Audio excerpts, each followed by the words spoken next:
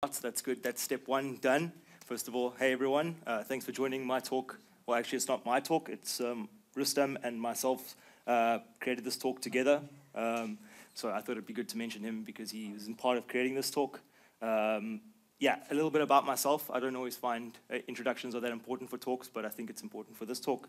My name's Jethro. I'm originally from South Africa, and I've traveled all over the world, worked in the US, the UK, Australia, and now also in Europe and the Netherlands.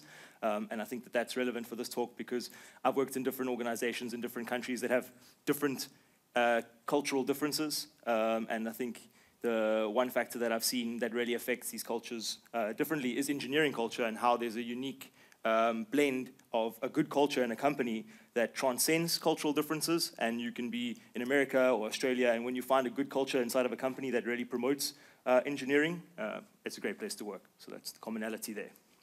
So let me first of all ask you, who here already cares about engineering culture? Just a raise of hands. Oh, that's good. Maybe some people to convert to care about engineering culture. Next question is, who is actively doing something about it? Wow, all right. So, I'm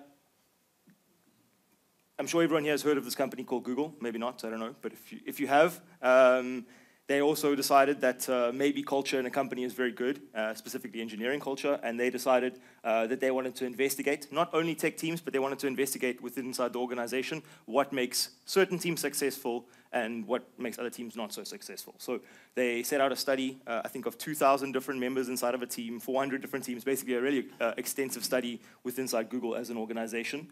And they decided to choose the name Project Aristotle, and I think that that's very fitting because it mentions his famous quote is the whole is greater than the sum of its parts, and I think that that's really relevant inside of team culture and engineering culture especially.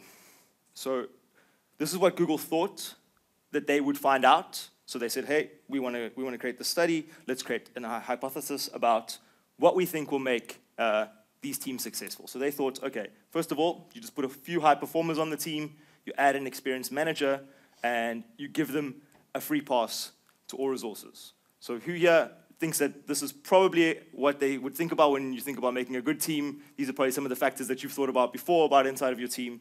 And does that ring any bells with anyone? Is anyone resonating with this? I think for a lot of us, if you haven't really looked into it that deeply from the surface, this is kind of what you would see and expect. So let's see who here, raise of hands again, thinks that putting high performers on the team influences the team's performance. Okay. What about adding an experienced manager? All right. And then what about giving them a free pass to all resources? Well, let's see what Google found. Yeah, so which of these factors were not significant? So putting a few high performers on the team, turns out, not so important. Adding an experienced manager also doesn't really have an effect. Giving them a free pass to all resources, it's not necessarily a no, but they found that it was not a significant factor in determining if a team was successful or not. But I think we can all agree that free pass to resources is probably a good idea for most teams because you want to have good information flow inside of your organization. So then let me ask you, maybe again if someone would like to help out, because I really like an interactive session where the audience discusses these things with me, which factors do you think are significant for a successful team? Yeah? The environment. The environment, yeah. What about the environment? A trusted environment, or an empowered environment, an environment where people can make mistakes, so an environment of agile leadership. Yeah, that's good to hear. Anyone else? Yeah? The back?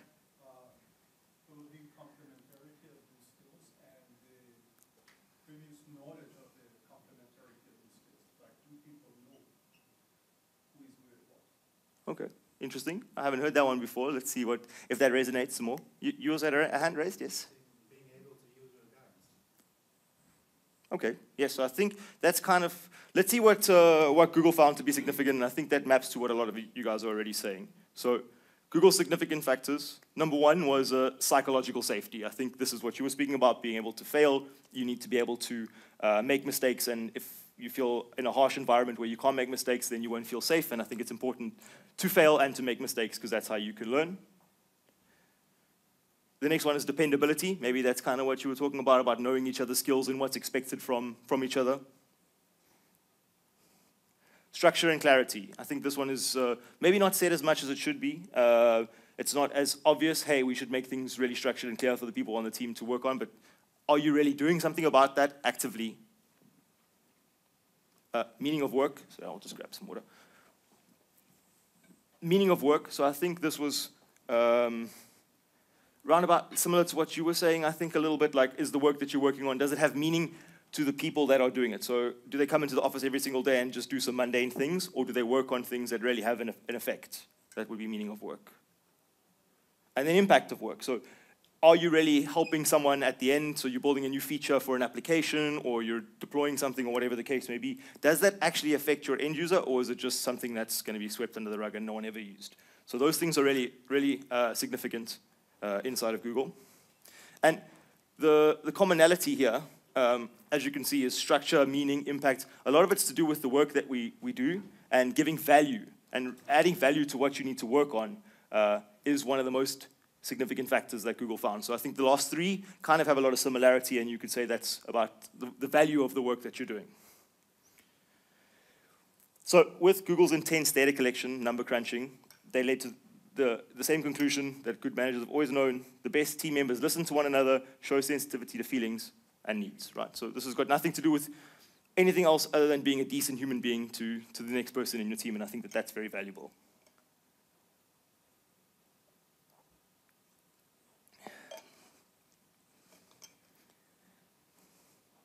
So this picture, we decided to feed it into an AI. As we probably hear a lot more about AI, and you could probably guess it's already an AI-generated image. But if you can look to the right, we have something that's very hard, steel-like metal, maybe something, very strong, that doesn't really change a lot. And on the left, you can see culture. And when culture comes in, it makes everything brighter. It doesn't change the structure specifically. It's still a square, but it has a lot of more vibrancy and life inside of it and creates a better place to work. So it's just AI is a representation of what culture does to an organization, maybe. So, okay, this is great. I spoke about a lot of Google studies and maybe a bunch of fluffy things like people's persona and inside of the team, but there's a book called Accelerate. I am aware that this book was written in 2018, and there has been further studies around this going forward, but this one was really relevant because I think what they try and do, or what they achieved to do, was they took, thousands of teams with people, with 100,000 people inside of the across 100,000 people, across different organizations, different industries, and what they tried to do was they tried to see the influence of engineering culture on an organization's performance, right? Because at the end of the day, the reason why this talk is about why you should care about engineering culture is, yes, it makes a nice environment for your organization to work in, but it also drives results. And results are also, a lot of the time, it's something that people don't always want to talk about, but it's a lot of the time, the goal of business is to be successful and to create a successful environment. So they try to look at how does engineering culture and DevOps specifically, DevOps is quite a loaded term, I think, at the moment, but just in general, the operations of the engineers inside of the teams, what really helps create a good environment for them. So their idea and what they, I'll give you a spoiler for the book. You're welcome to read it. It's a good book. I would recommend it. And what they really tried to say is, what does organizational culture affect inside of the business? And they found that organization's culture directly influences software delivery performance, right? So if you have a good engineering culture, people are working hard, they're delivering value, they feel energized and empowered, and they want to get stuff done, that increases your software delivery performance. And that's important. And then they go a step further and to say that if your software delivery performance is increased, then your organizational performance is increased as well. So if you cut out the middleman there, you can see that you could say that organizational culture directly influences organizational performance. So this is what the book tried to say, or does say. Yeah, I won't try and validate or invalidate their research, but they put a lot of time and effort into looking into this. And I've seen this too. So when I spoke earlier about my experience in working in different countries, when you have a really good organizational culture and engineering culture inside of your teams, and you're able to deliver software quickly and to meet clients' needs, to build great services that people are using, to interact with other organizations and other stakeholders in a timely manner, to provide value, it makes you feel good as a person who works for that organization, but it also really helps your organization's performance.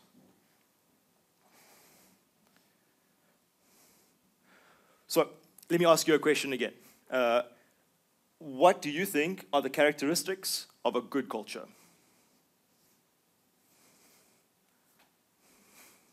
How you recognize a good culture? Yeah, exactly. What kind of things would you expect to see inside of a good culture, or what kind of characteristics describe a good culture? Yeah, the first thing I want to mention is happy employees. Yeah, sure. Anyone? You had something else to add? Happy employees.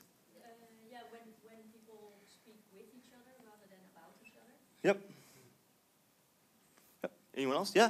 Strong engagement, collaboration, creativity, flourishing. Yes, good to hear. Yep.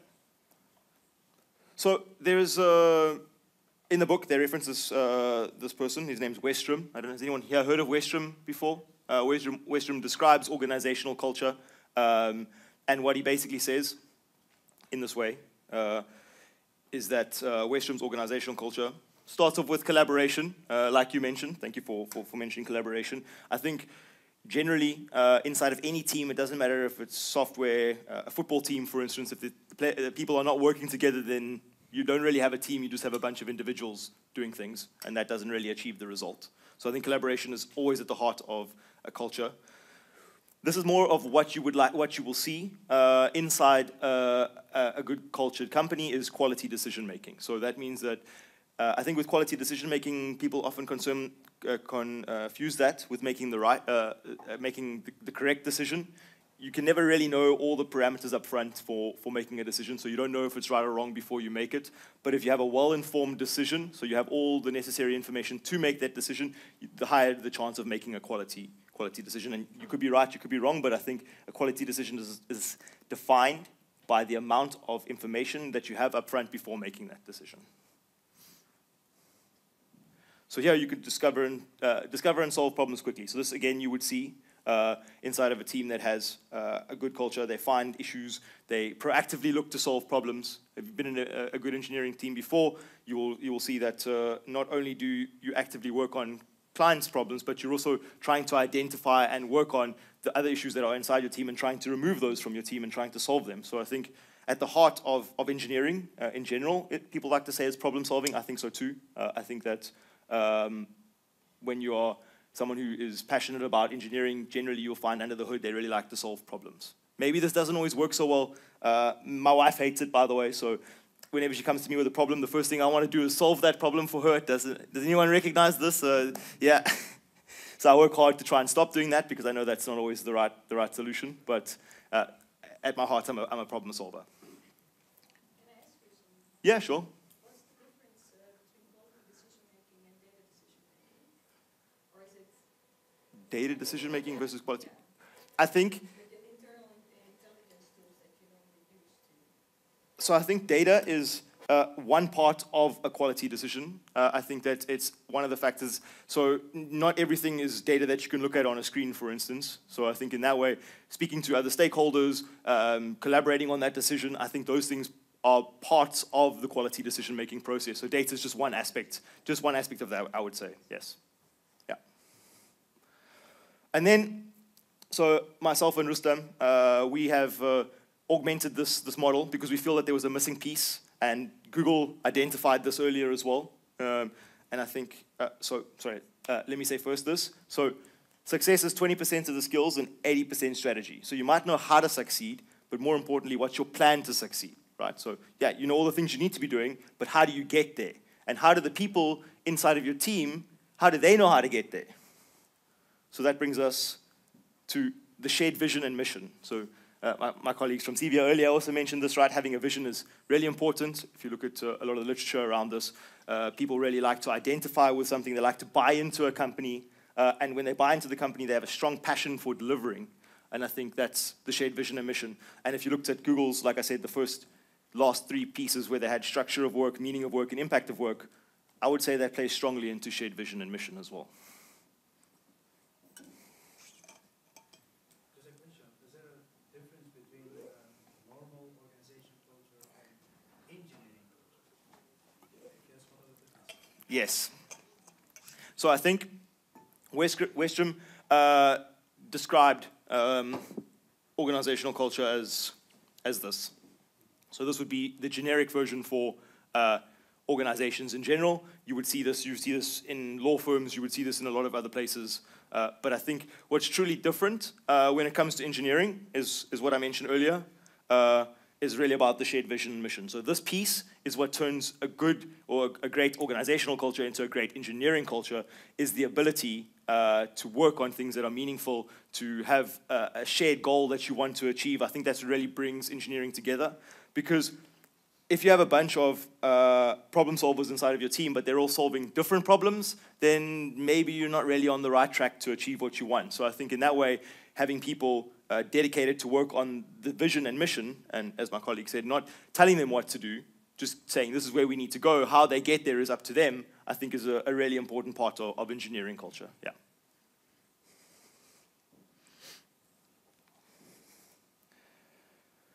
Okay, so maybe we can all agree now that culture is important and that we should focus on it. Maybe not, we can talk about that afterwards if you like to. But if we agree on that, then I think the next point to talk for us is how do we change culture?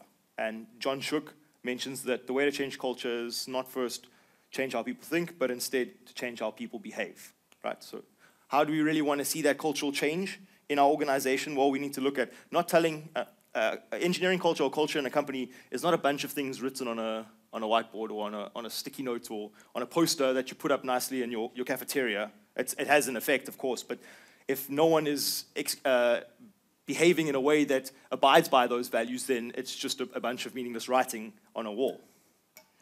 So behavior is what truly makes culture.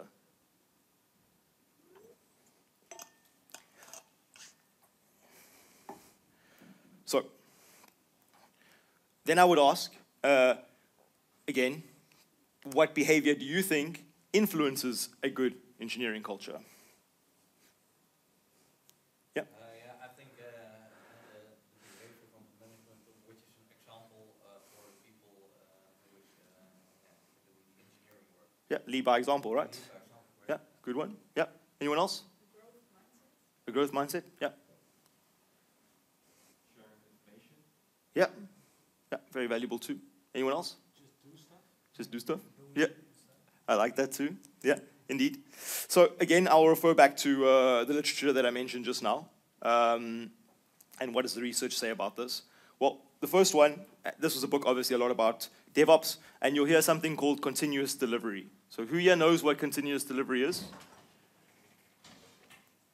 Okay, under half. So I'll give a quick basic introduction to what this means. And it's about how your software gets, how fast and how easy and how the ability of your engineers to be able to work at any time, to not have any blockers in getting the software to the end state or to the production or to the end user. So it's really about, can you deliver software and changes and updates and bug fixes and whatever else you can think about, new features, how quick and easy it is for your engineers to get that to the production state. So that's really one of the main things that speaks about continuous delivery. And in good organizations, you'll find that having your engineers working on business value, maybe you guys have heard about platform teams. Anyone heard about platform teams at the moment? Yeah, platform teams, they're kind of like the new buzzword in the leadership space. I think almost every talk you hear about them. I won't specifically talk about platform teams, but the main idea around platform teams is also to do with continuous delivery, because what they do is they allow the engineers to work on the business value. So they're the ones that need to put into production the request or the needs of the user. The other stuff around that, getting the software deployed, building security, building databases, all that kind of stuff is taken care of for them, so they can truly focus on delivering business value. And that's really important because when you're an engineer, you get the most satisfaction from actually building value. Again, as Google said, building value is very important. And continuous delivery is a good way. And the behaviors in continuous delivery really help achieve that inside of your organization. So the next one, and we heard this in the beginning, is lean management. So I think, who knows about lean management? Most people, I think, right? It's not a new concept. But basically, the 3 parts that I like to look at inside of lean management, the first one is creating value or identifying value, then the flow, right, creating and moving that, and then pursuing perfection, which I don't really like because I think perfection is something that is not really the best word to use, but I think in terms of what that means is you're always looking to do better, to build better, and to become better, and I think that iterative process of becoming better is important. So I think that these behaviors inside of engineering culture are really important as well, right? You don't want to spend too much time working on meetings. Again, you want to be working on business value, so you really want to be looking at the lean management principles for that. So this is an engineering culture. This is what you would see in a lot of organizations already. Most people are probably doing some piece or all of this. Do you guys recognize this in your organizations at the moment?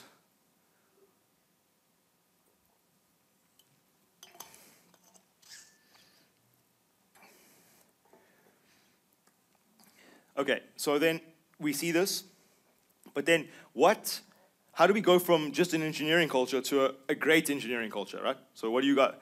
Anyone would like to chime in again with some ideas about how you can go from a good culture to a great culture? What is missing from lean management and continuous delivery that you think would take it to the next level? I think to include something of innovation or experimenting, I think. Yeah, good one. So innovation days, those are really nice, yeah. Yeah. Anyone else? Continuous improvement, yeah, also good, true, yeah, yeah. Actually, hold on, I want to say one more thing about the continuous delivery, by the way, that everyone's heard about burnout. A lot of people are probably experiencing burnout post-COVID. I think personally, I feel that there's more people that I know now on burnout than I've ever seen before.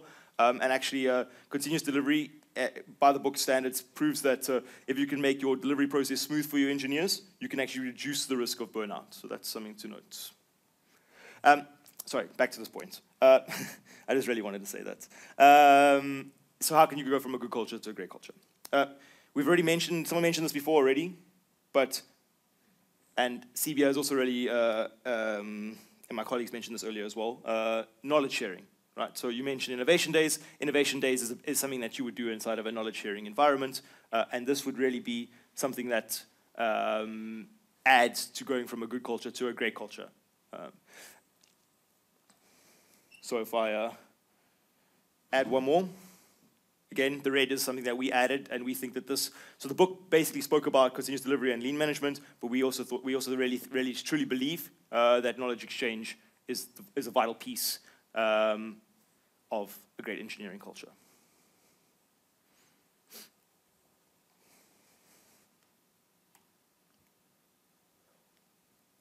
So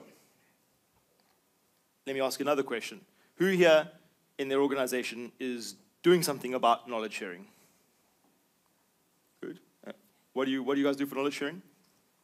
We have set up a guild or community of practice from an engineering point of view to share technologies or innovations or just to help out and learn from each other.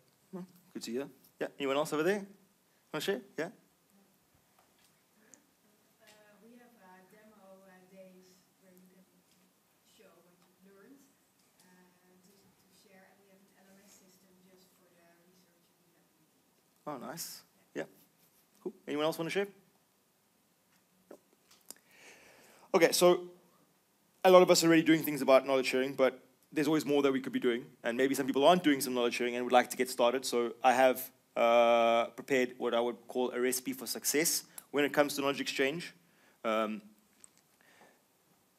the first point being preheat the leadership. So you mentioned this earlier, lead by example, right? So if you want a knowledge exchange or knowledge sharing culture inside of your organization, it has to start from leadership. You can't expect it to come from anyone else. You really need to be the ones that lead the company into the knowledge exchange culture. The next one would be slice in some safe spaces. Do you have, again, place for people to fail? Do you have that psychological safety inside of your teams? Do you have the spaces where people can go free and create the content that they need? Do you allow for that? Do you really have that kind of space inside of your organization where there's experimentation? So I hear things about experimentation. Do you allow for that? Do you are you actively, it's not even do you allow for that, but are you actively creating the environment that allows for those safe spaces to be used? Mix in the experts. So we all know the expert on something in your organization, right? The shopping cart guy or the database guy. Everyone knows who to speak to about a certain technology or a certain piece of the domain or a certain feature that the website has, for example. But are they sharing that knowledge? Or are they really just the guy that everyone goes to talk to and that knowledge is not shared with inside your organization? Could you maybe go speak to that person and say, hey, we've realized that you're the shopping cart guy. Can you give a talk about what makes a shopping cart? What's the journey about the shopping cart? How did we get here? Can we share that with inside the team, right? And that's an easy way to pick someone to say, how can we, no one's starting to share knowledge, but how can we just pick someone or empower someone to share that knowledge, right? That's an easy person to pick, is one of the experts. The next one is there an incentive? So when it comes to knowledge sharing, not everyone is going to start off walking into work, okay, we have an engineering we have a great knowledge sharing culture, and wow, I want to share all my knowledge, right? People do sometimes need a little bit of incentive to get going, to get started. So are you trying to incentivize knowledge sharing, and what are you doing about that? Are you making programs where people can share? Maybe you've elected the expert, but he says, hey, look, I've got all these new features, and I've got to see my wife on the weekend. Like, are you trying to make it easy for him to share knowledge, or are you just trying to say, hey, go share the knowledge, and then you're leaving it at that, right? What incentive does he have to actually want to do that? You have to make sure you think about that. There's lots of incentivization tactics that you can use. I won't go into those now. Again, collaboration, right? So that's why me and Rustam did this talk together, because we felt that collaborating on a talk that speaks a lot about collaboration is probably a good idea. He's on holiday right now, so he couldn't be here with me. So at least we shared the knowledge, so I can give the talk while he's not here too, right? So that's a good factor. But definitely sprinkle in the collaboration. Work together with people, create environments where people feel free to collaborate together to share that knowledge. Maybe an innovation day is a good idea where people work on a specific project. Or maybe you have a website and you're moving to the cloud. So I see examples a lot where people are moving from an on-premise situation to a cloud environment. Are you experimenting with the features that cloud offers, or are you really just lifting your offerings and putting them into a new place and not really getting any benefit out of that? Maybe you could have a day where you explore the new features that you could get from moving to a new environment. And you could work with your engineers to do that together.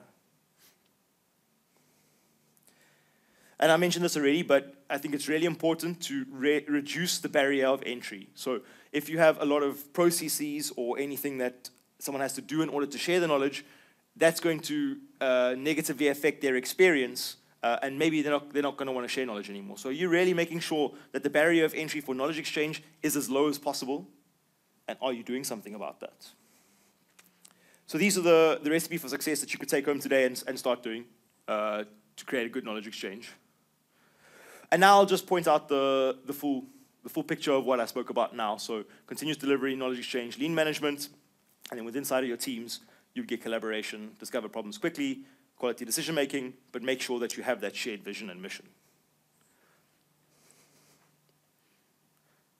And then hopefully, like these people, the new culture is your savior, and your team start going in a really good way.